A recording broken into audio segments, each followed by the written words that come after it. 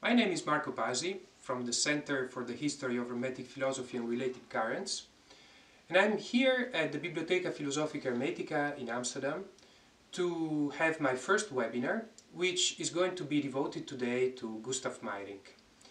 Gustav Meyrink is one of the most interesting writers inspired by esotericism.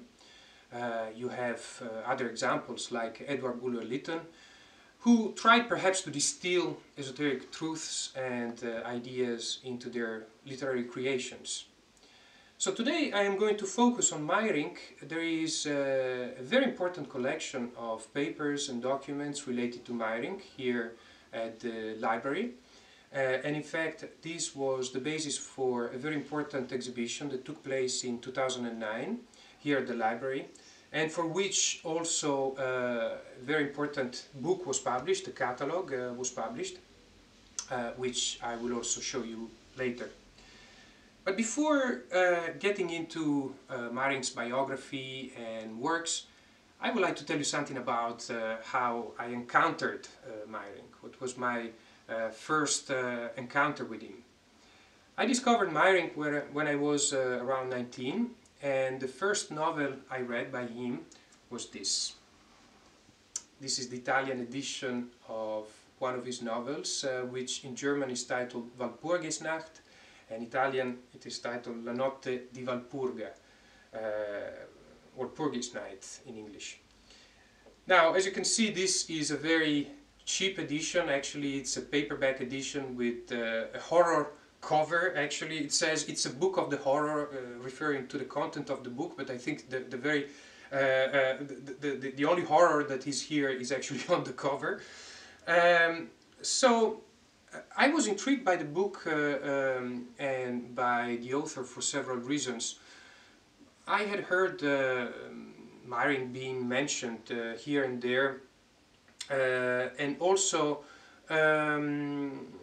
when I saw the book in a bookshop, I started leafing through the pages, and I was captured a little bit by the content. It seemed to me that there was a strange fascination in the words, in what I was reading.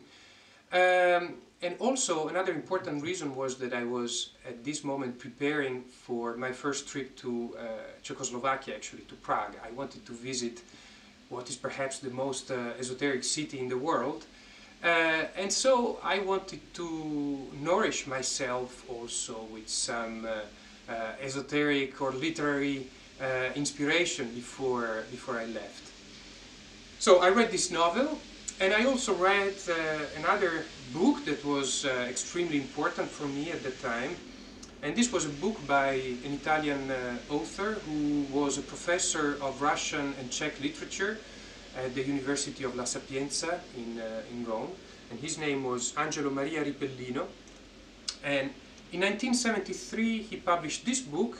Here we have the German edition from the collection of the library. Of course, at the time I read the Italian edition. The title was Praga Magica. The German edition is titled Magisches Prague. And this was a wonderful book because it was an exploration of how Prague had been a source of inspiration for so many poets, artists, literary men throughout the centuries. So starting from the age of Rudolf II in the late 16th century and up to our days, basically. What was fascinating about the book was that it really gave a vivid impression of how the city had been the center of the encounter of different cultures. So it was a kind of melting pot in a way. And there were three communities that were particularly important there. There were others, but the three most important ones were the Czech community, of course, the German community, and also very important, the Jewish community. So the three communities had coexisted and lived together for many centuries. Meyrink, in a way, is an expression also of this encounter, because I think he was very much influenced by the place and also by the Czech environment, so to speak.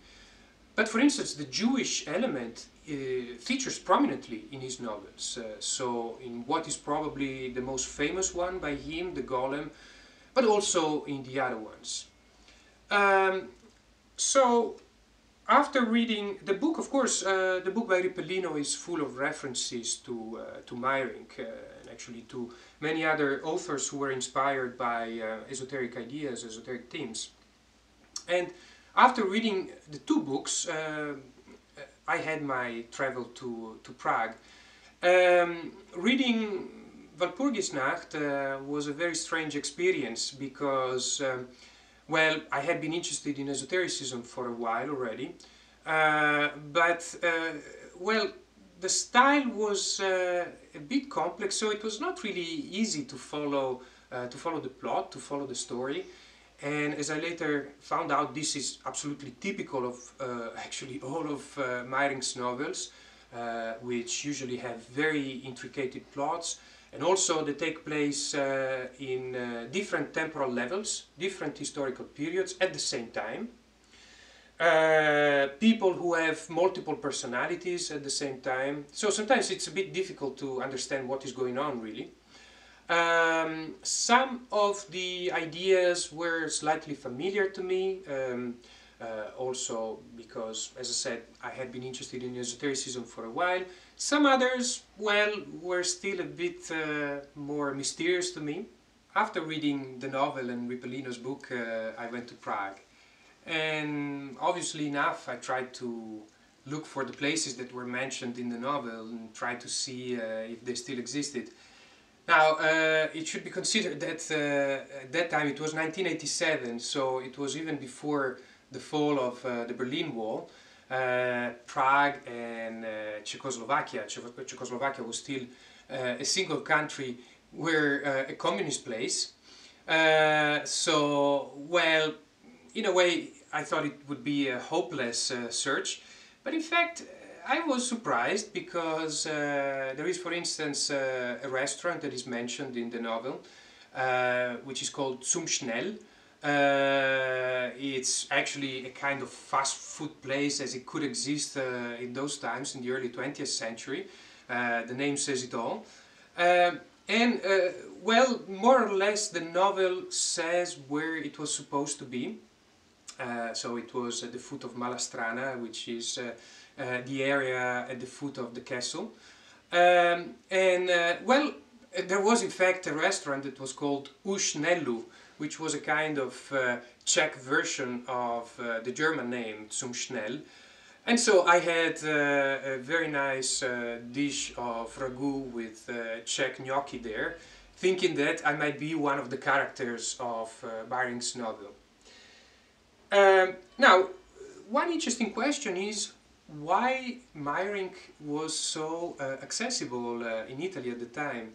Because the fortune of Meyrink is a bit strange. He was extremely successful when he published his novels. In fact, the Golem that was published in 1915 was a huge bestseller. It sold thousands and thousands of copies, and it was translated into many different languages. So it was an instant bestseller, really. And also the novels that he published after that one were particularly successful, also due to the success actually of the first one. But then after his death, the fortune of Meyrink declined a little bit, and well, he was not so popular after the Second World War. But interestingly enough, in Italy, most of his things were not only translated in its heydays, but also kept in print, even later on. And I think this has to do with a very interesting aspect of his fortune in Italy, and this is the fact that one of the authors who were influenced by him and who were very interested in him was a very famous Italian esotericist called Julius Evola. Now, Julius Evola not only was interested in him, he wrote also essays about Meyrink. Sometimes he translated works by Meyrink, in fact we have here an Italian edition of a book by Meyrink, Il Libro dell'Altilà, and this was originally published in 1923, and the translation was actually made by Julius Evola. And because Julius Evola was such an influential figure in esoteric milieux in Italy, I think this explains why Meyrink continued to have such a fortune also after, well, his popularity declined in other countries. And the interesting thing is that sometimes very nice editions of his works were done. Here we have a very nice example. This is a collection of short stories, Il Cardinale Napellus, that was published in a series edited by Jorge Luis Borges, that was published by Franco Maria Ricci. Franco Maria Ricci is probably one of the most famous art publishers in Italy, with very nice editions. And here we have a very nice edition also of La Faccia Verde, Das grüne Gesicht, one of the novels by Meyrink. And this is actually the first Italian edition. This is part of the collection here at the library. And I just wanted to show you also, this is the first edition of Walpurgisnacht, Walpurgisnacht, in German, of course, and the first edition is from 1917. Today Meyrink in Italy is still published by major publishers, and in fact we have Adelphi that has in his catalog Das grüne Gesicht, Il volto verde, which is the novel that has a strong connection to Amsterdam, of course. Adelphi is one of the most important publishers in Italy. And for the reasons that I mentioned before, also quite a few monographs and collections of essays were published. So here is Meyrink Scrittore Iniziato, Meyrink Writer and Initiate. So this is a collective volume of essays that was published in 1983 by Manilo Basai, and this is also present here in the collection of the library. Now I would like to talk a bit more generally about Gustav Meyrink, his life and his works. First of all, I would like to mention a few of the important publications that have come out in recent years about Meyrink, and that have given a kind of deeper image of his life and works. So the first book that I would like to mention is a book by Hartmut Binder. It's a thick and very heavy book. The title is Gustav Meyrink, ein Leben im Bann der Magie. So the title already shows that the esoteric element, the magic element, is an element that is important to understand the biography of Meyrink and his interests and his works also. The other important publication is a biography, this time in English, by Mike Mitchell. The title is Vivo, the Life of Gustav Meyrink. And finally, we have a book that was published on the occasion of the important exhibition that was held here at the Biblioteca Filosofica Hermetica. This was in 2009, and the title of the book is Der magische Schriftsteller Gustav Meyrink, seine Freunde und sein Werk. So, the magic writer Gustav Meyrink, his friends and his work, by Theodor Harmsen, who is a curator at the Biblioteca Filosofica Hermetica. In the book here you find a lot of beautiful images, also of many documents and papers that are here in the collection of the library. So I would like to say something about the life trajectory of Gustav Meyrink. Gustav Meyrink was born in 1868, which is precisely 100 years before me, and I think this was also a reason for feeling particularly connected to him when I noticed the date of his birth. He was born in Vienna, and he was the illegitimate child of an aristocrat. It was the Baron von Van Buller und zu Hemmingen, and an actress, Maria Meyer. This is an interesting biographical detail because the father, for obvious reasons, was not present so much in the early life of Gustav Meyrink. Although apparently he contributed financially also to the upbringing and the education of young Meyrink. But of course it was a kind of missing figure in the life of Meyrink. And I think there is perhaps an interesting analogy there with other figures in the history of esotericism, or other figures, literary figures who were also interested in esotericism. And I think a couple of examples would be Pascal Beverly Randolph, for instance, who was also an illegitimate child of a white rich man and a black woman in the United States, first half of the 19th century.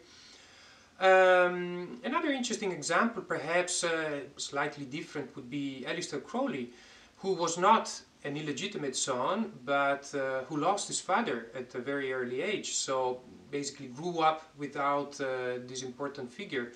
Actually, his father died when he was around 10, 11. Another interesting example, and in this case it's more a literary figure who was also fascinated by esotericism, is Fernando Pessoa, who lost his father when he was even younger, when he was about 5 years old.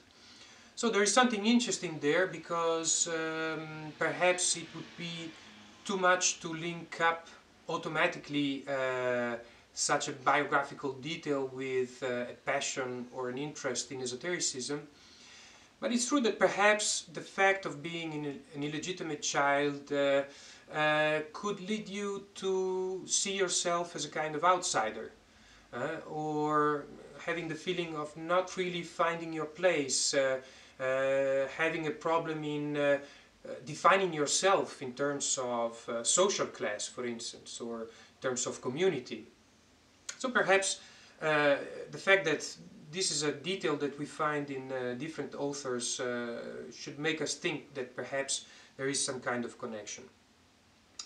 Now, Meyrink had a very good education, so he grew up basically with his mother, first in Vienna, then in other German-speaking cities in Germany, so in Munich first, then in Hamburg. And then in 1883 the mother moved to Prague, and of course young Meyrink went with her. Meyrink, by the way, is just a literary pseudonym that he assumed when he started publishing his literary works, because he just, at the beginning he just took up the name of the mother, Meyer, because being an illegitimate son he could not take the name of his father. After moving to Prague, Meyrink basically spent the next 20 years of his life there.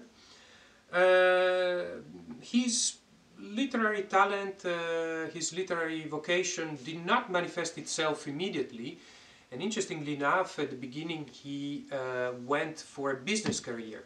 Actually, he created a banking enterprise together with a friend and an associate.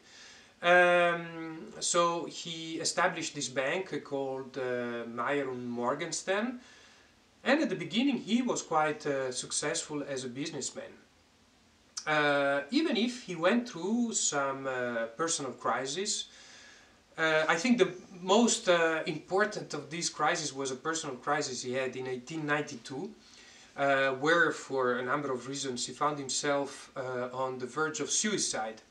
And here we have one of these classical anecdotes which punctuate Meyrink's biography.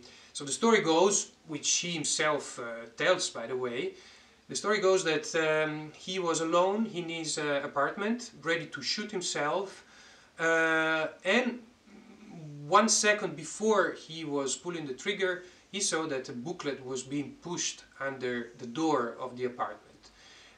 Well, he became curious and went to see what it was, and it was a book about spiritualism and the afterlife. And of course the coincidence was quite striking, because for someone who was just trying to kill himself, to commit suicide, It was quite intriguing to have yeah, a book being, so to speak, sent to you right at that moment, talking about what would happen after you die, in the afterlife. Now, this apparently, or so is the reconstruction that Meyrink makes of the episode, this would be the starting point of Meyrink's interest in esoteric subjects. From that moment on, he started reading everything that was related to spiritualism, to psychic abilities, esoteric, the occult, and so on. And in fact, he became acquainted with a number of important figures. He was very much involved in the esoteric milieus in Prague at the time. He joined the Theosophical Society, although not for a very long time, and was also in contact with a number of very important figures in the occult milieu, in the occult world of the time, also internationally. Among them, well, perhaps it is good to mention William Wynne Westcott, who was one of the founders of the Golden Dawn. Some authors even claim that in fact Meyrink became a member of the Golden Dawn, but this is a bit disputed. He was also in contact with a very important figure of the world of esoteric fringe masonry at the time, John Yarker. So we do have correspondence and letters that these important figures exchanged with each other. At the same time, Meyrink was also creating, participating in other esoteric groups, so he was very active, and it is fair to say that he liked to explore, he liked to experiment, and in this sense perhaps he was not too dissimilar from the other very important literary figure I mentioned before, the other important esoteric novelist of the 19th, 20th century, so of the last 2 centuries, that is Edward Bulwer Lytton. So he liked to experiment with different things. He was also interested in Oriental traditions, Oriental ideas, an interest that transpires also in some of the novels. But to continue with the biography, things began to go wrong at one point in Meyrink's business career. And in 1902 he even had serious problems, because in fact he was even put to jail for 2 months, being accused of fraud. And this is when basically he had to give up with his career in the business world. He had basically, well, his banking enterprise went bankrupt, and he even had to leave Prague. This is the moment then when the life of Gustav Meyrink takes a sudden turn, because clearly his business career is over, and not only he has to change life, but he also has to change place, because this is the moment when he leaves Prague and goes to live somewhere else, actually in Germany. It is interesting to note that in fact most of his literary works will be produced after he has left Prague, and yet Prague will feature so prominently in his novels, in his works. So it's interesting to see how the kind of Prague that we see in the novels is a Prague of the memory, of the impressions, of the feelings, the emotions that he had when he was there, but he was not there while he was writing the novels. So, because basically the city and the region, the country, had become burned territory for him, so he had to leave, and he went to live first in Vienna, then in Munich. He was in different places, and then eventually he ended up in a place in Bavaria called Lake Starnberg, which he elected to his main domicile. Basically, he spent most of the rest of his life there up until his death in 1932. Now, this is also when he begins consider himself seriously as a writer, and he really starts writing consistently and also trying to publish what he is writing. He does not become known immediately as an esoteric author. In fact, the first things that he's publishing around the same time when he moves away from Prague, slightly earlier, around that time, that period, are actually sort of satires, are sort of ironic, paradoxal short stories that focus very much on the bourgeoisie, the middle class, that he liked to fustigate as being particularly hypocritical. So this is something that you find again and again in the Habsburgic literature, let's say the literature of the Austrian Empire at the time. So it's a kind of literature that is a bit disenchanted. There is a kind of feeling in the air that the empire is going to collapse soon.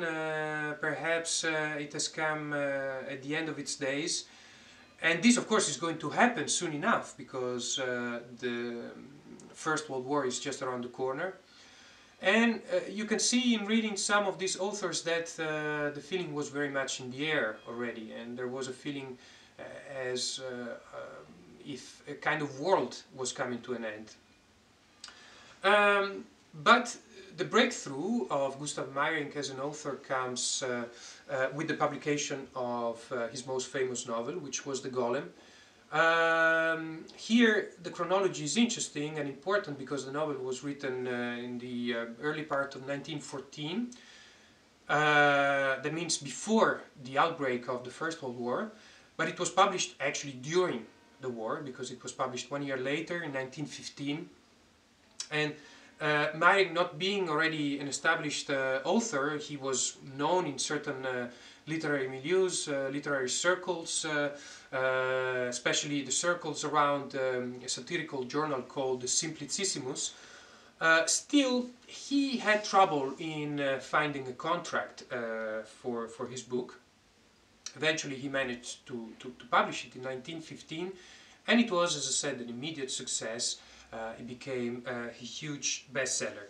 And the library, as I said before, has a very nice first edition. Actually, in fact, there are multiple copies of the first edition.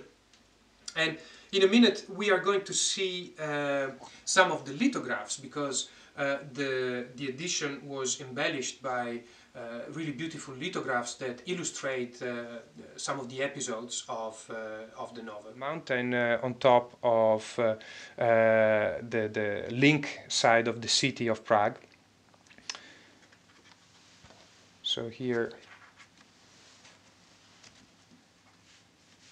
is again the face of the Golem that we have seen already. And here is the Golem that is roaming in the Jewish cemetery, which is very famous in Prague. It's where the ghetto used to be. Nowadays the ghetto does not exist anymore. But the cemetery has survived, so it's still possible to visit it. And it's like a forest of stones, of tombal stones. And there is a scene where the Golem is going around. And this is a scene of the ghetto. You can see the style is really very close to the expressionist style of the time, of Germany in those times. And you have these kind of tall houses with very narrow streets. And all of this has disappeared. And in fact, even when Meyrink wrote his novel, it had already disappeared for quite some time, because the ghetto was destroyed around the 1880s. Mainly for sanitary purposes. So when the Jewish community was still very much present in Prague, so much before any kind of anti-Semitic persecution, it was more for health and sanitary reasons that the ghetto was destroyed. And in place of the ghetto, new houses were built with much larger streets. Here another scene with the Golem going around in the streets of the ghetto. And it's interesting that a film was made based on the novel. and this was made in 1920 by Paul Wegener, and it has become a masterpiece of German expressionist film, and it has survived, so it's still possible to see it. It's interesting that the image of the golem that you see in the film is very different from the one you see here in the lithographs. Here the golem has a kind of bald head, whereas in the film it's kind of hair combed more like Betty May. So, and here we have a synagogue of the ghetto. So you can see here the seal of Solomon on top of it.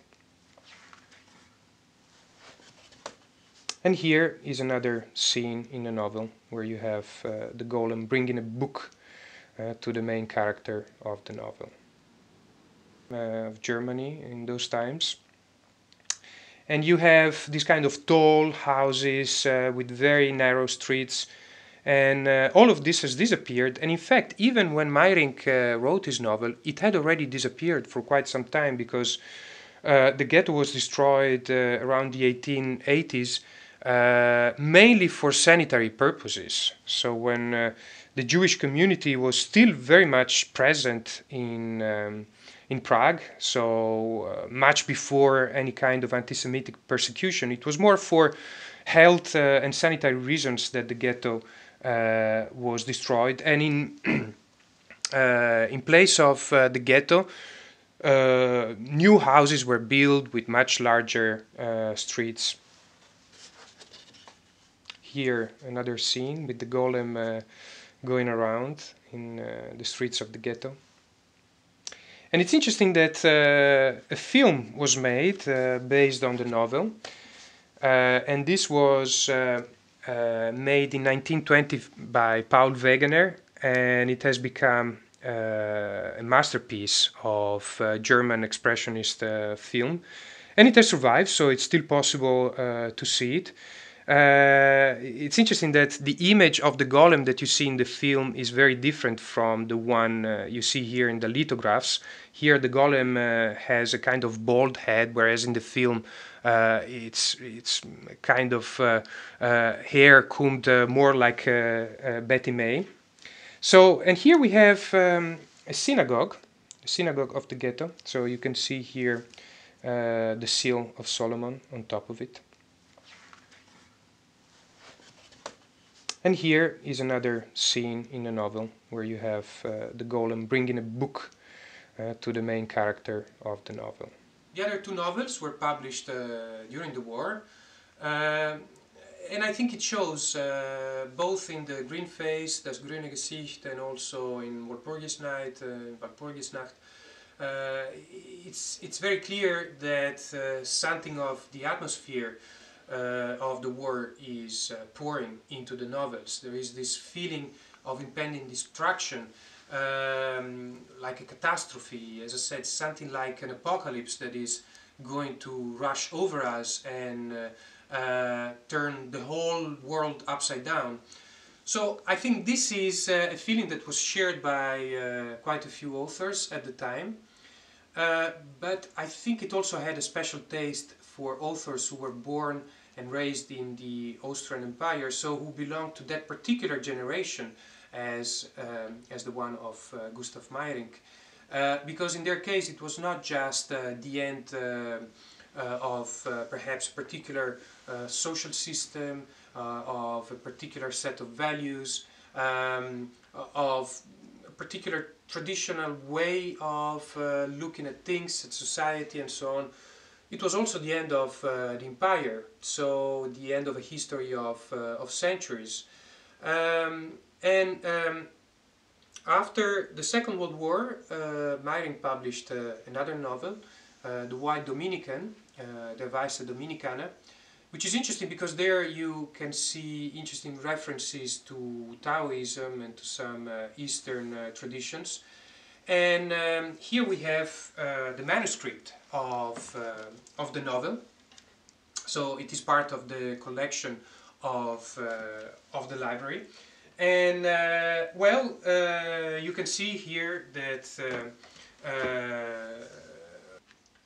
So, and here you can see a few pages of the manuscript. This was probably already a fair copy, not the very first version. But as you can see, there are still a few corrections here and there. And this is a wonderful item from the collection here of the library.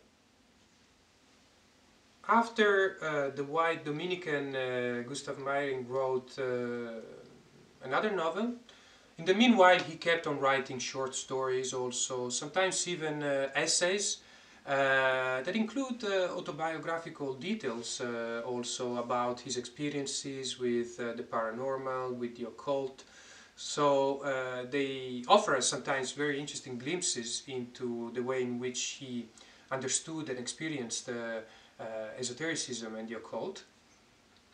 But the next important literary project he had after the White Dominican was The Angel from the West Window, Der Engel vom westlichen Fenster, which is a novel that he never published actually, because he died before he really could publish it. So this was written around 1927. There is a tragic detail in the late years of Meyrink's life, because he lost his son,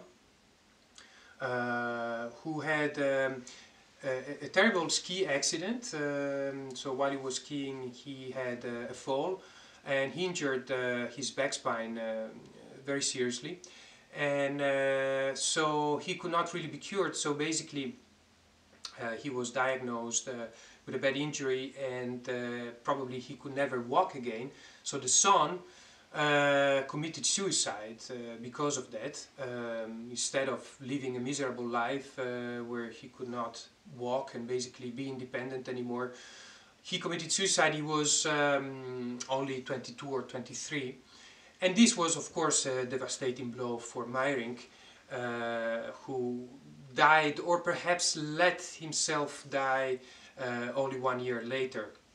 And there again we have another interesting anecdote, but it's not clear how much these anecdotes were really true, and how much they were part of the intention of fictionalize also his own life.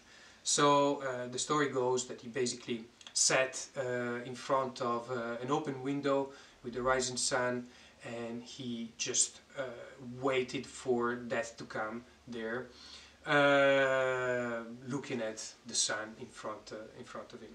So the novel The Angel from the West Window was published after his death, a few years after his death, and here you have also the first edition that is part also of the collection here at the library.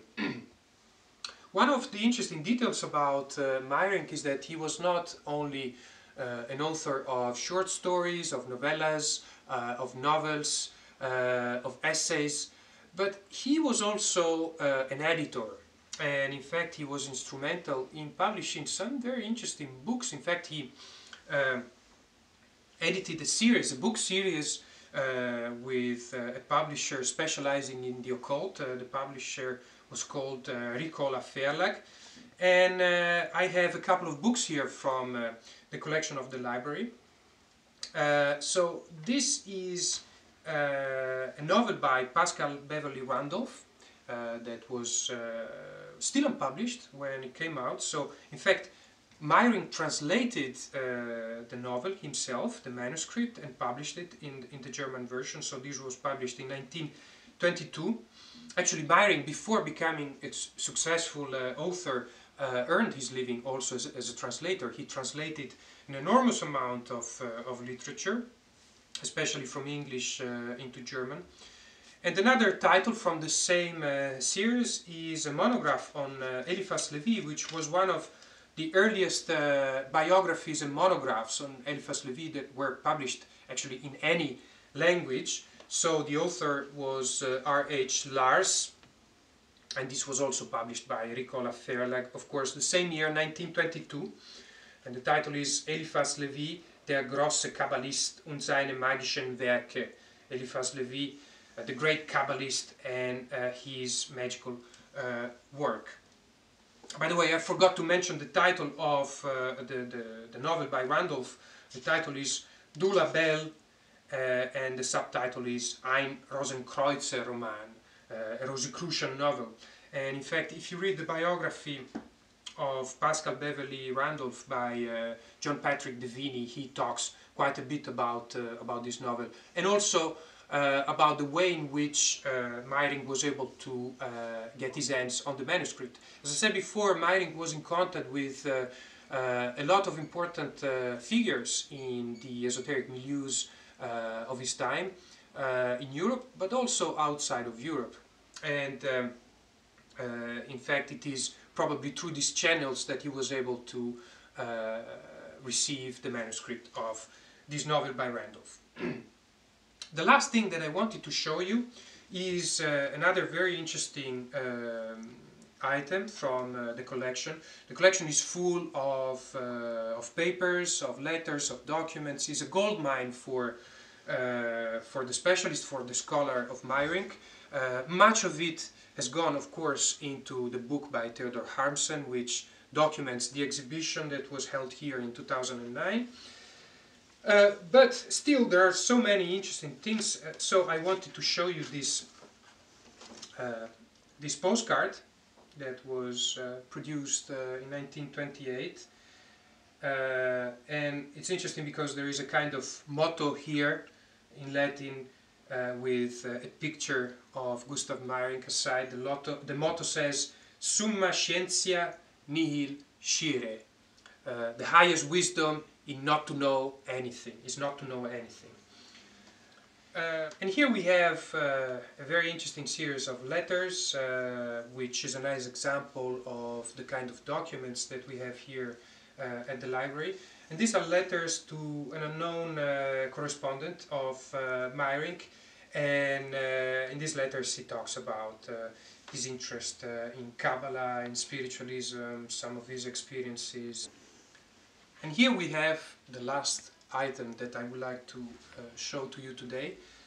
It's actually an exceptional object. This is the death mask of Gustav Meyrink that was taken, in fact, immediately after he died on his deathbed. And so you can have an impression of his aspect, his features when he died and the last period of his life. Also, perhaps you can see a bit of the pain and the suffering that was caused by the loss of his son in the last year of his life. And with this I would like to conclude, and I would like to thank you for being with me today. So this was the first episode of this new series of webinars in the Infinite Fire series with me. The next two episodes will be in the coming weeks, will become available in the coming weeks. You will hear more about the subject by checking also the announcements of the websites of the library. And I think this is a wonderful opportunity for the staff members of the Center for the History of Hermetic Philosophy and Related Currents to collaborate with the library. And I would like to invite you then to follow also the next webinars. Thank you very much.